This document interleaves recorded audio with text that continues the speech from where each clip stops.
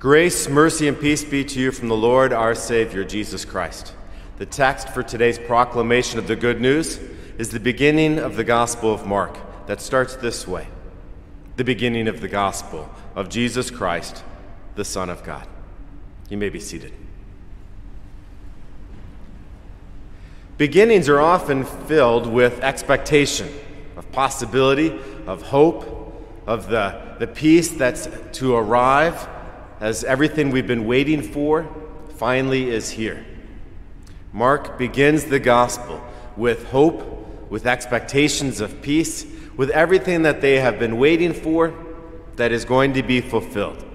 And he has this very powerful phrase to start his book: the beginning. The beginning of the gospel of Jesus Christ, the Son of God. And as I've looked at this phrase, I've often wondered what the scope of this phrase is. What is he beginning? One way to look at this is that the whole book is a beginning. And where does the story continue?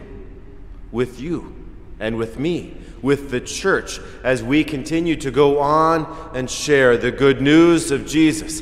The beginning, the starting point, in the revelation of the Son of God that arrives in Jesus Christ in the Gospel of Mark. As we share this story among us, we continue the story. We become the witnesses, the testimony that Jesus Christ is risen from the dead and that he has brought to us the victory of the kingdom of heaven. One support for that kind of scope for this phrase is the fact that the Gospel of Mark, in its earliest forms, did not have a resurrection appearance of Jesus. It begins here, and then the end of the Gospel of Mark is the women leaving the tomb in fear. All the other Gospels have a physical bodily resurrection appearance of Jesus. The earliest forms of Mark don't seem to have that. Does that mean that there is no bodily resurrection in the Gospel of Mark? Not at all. It means that you and I are the telling of that story. When we tell people about the gospel of Jesus Christ and we finish it with, and the women left the tomb in fear, and they're like, and what's next? And you say, you and I, we are next, as we share the good news that Jesus Christ, the one that was in the tomb, is risen from the dead. Mark anticipates, I think, that the church shares the story and gives people the confidence that as we live, you can live as well. So this book is a beginning, but you and I, we are the story that continues as we share the resurrection of Jesus Christ with one another. We no longer live in fear. We live with the confidence that the one that is, the one who was, and the one who will be is risen from the dead. So that's one way to see the scope of this phrase, the beginning, that you and I are the story that continues. Another way to see the scope of this phrase in the beginning, the gospel of Jesus Christ, the Son of God, is what comes right after that phrase. It's the Old Testament. It's Isaiah. And Malachi quotes this phrase from Isaiah. And he's also making some reference to what's going on in the book of Exodus. Mark captures in this quote from Isaiah the whole scope of the Old Testament, and that the beginning of the gospel of Jesus Christ, the Son of God, is found in the Old Testament. That the Old Testament is pregnant with the promises of the hope that is to come in the messenger of God that announces the Savior is to arrive. That's a wonderful way to see how the Gospel of Mark begins because, Matthew and Luke, they have nativity scenes. They have the baby Jesus being born. Mark starts with John in the wilderness. Jesus is a full-grown man. It's really hard to do a Christmas pageant with the Gospel of Mark. It just isn't there. Except that we do get the pregnancy of Jesus in the Gospel of Mark. We're referred back to the Old Testament. We're told to see how all of these things that have been written are coming true. That everything that the people of the Old Testament had been told to look forward to anticipate with hope. All those pieces that seem to be separate and distant and discordant in the Old Testament. All those promises that people had no idea how they would get fulfilled. They all find their answer in the arrival of Jesus Christ. So one way to see the scope of this phrase in the beginning, the gospel of Jesus Christ, the Son of God, is to have us go backwards, to look to the Old Testament and how Christ in the Old Testament has been there all along. That Word of God, it's there. And now the Gospel of Mark is going to show how that Word that we've been finding in the Old Testament is now becoming flesh and dwelling among us and announcing, repent, for the kingdom of God is at hand. So that's one way to see the scope of this phrase, the beginning of the gospel of Jesus Christ, to go back to the Old Testament.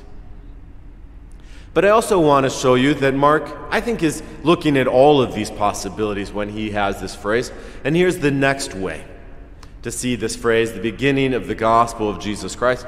And it's to look at where Isaiah took us and where the people of Jerusalem and of Judah are going when Mark begins his gospel. Where does Isaiah take us? Behold, I send my messenger before your face who will prepare your way, the voice of one crying in the wilderness. Isaiah takes us back to Exodus, the wilderness, when the people that had been enslaved by Pharaoh are led by Moses across the Red Sea on dry ground, and then they're brought to the wilderness, a place where they must be guided by a pillar of cloud by day and a pillar of fire by night. It's a place where they must be fed and learn that man will not live by the bread of this world alone, but must live by the word of God. The manna arrives. The wilderness becomes a place where the crooked paths that seem to go nowhere finally find their way when the people trust in God to bring them into the promised land. The book of Exodus is about that guiding, that leading through the wilderness and discovering that it is only by God that we will make our way to the promise. That's where Isaiah looks back when he reminds the people about the wilderness. But Isaiah is also looking to a time, even in his own book. King Hezekiah was this king of strength and might. An earthquake had come. The Assyrians had been pushed back. There is a time of confusion in the book of Isaiah about what to expect. And Isaiah, throughout his whole book, leads the people to say, expect more. Expect more. Because God is still at work among his people. Emmanuel, God is with us. And then we have the wilderness that John the Baptist is preaching in.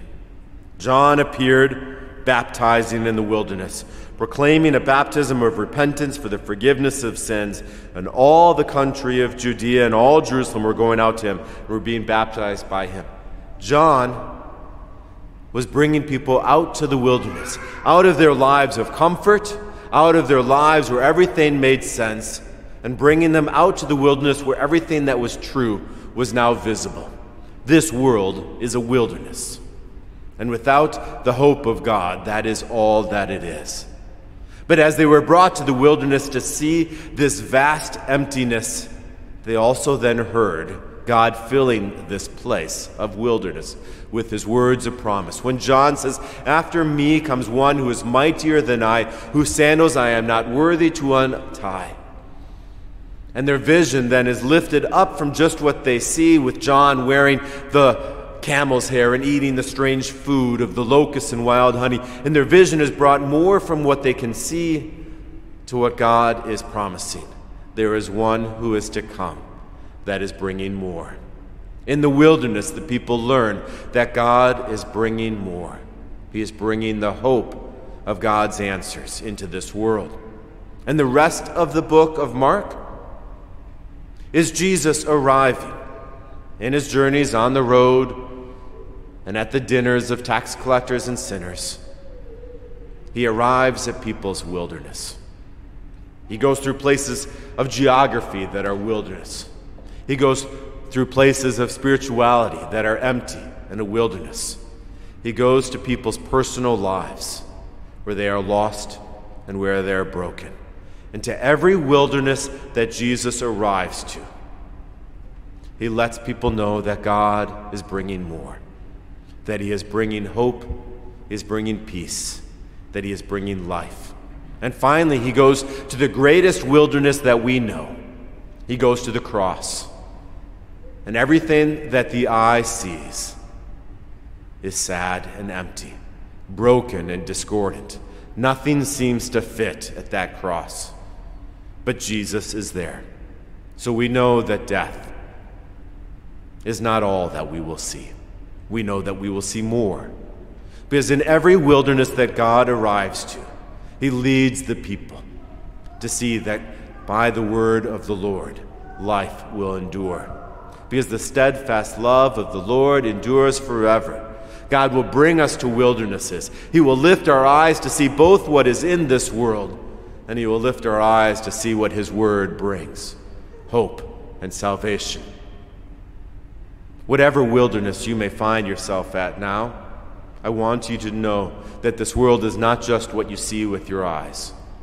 The world is more, because the word of the Lord is present in this wilderness. And as God led the people of Israel with a pillar of cloud by day and a pillar of fire by night, God even so, through his Holy Spirit, will lead us through this time. He will lead us to see that with the word of the Lord we will endure. Because with that great wilderness of the cross, Jesus Christ there suffered. He was placed into the tomb,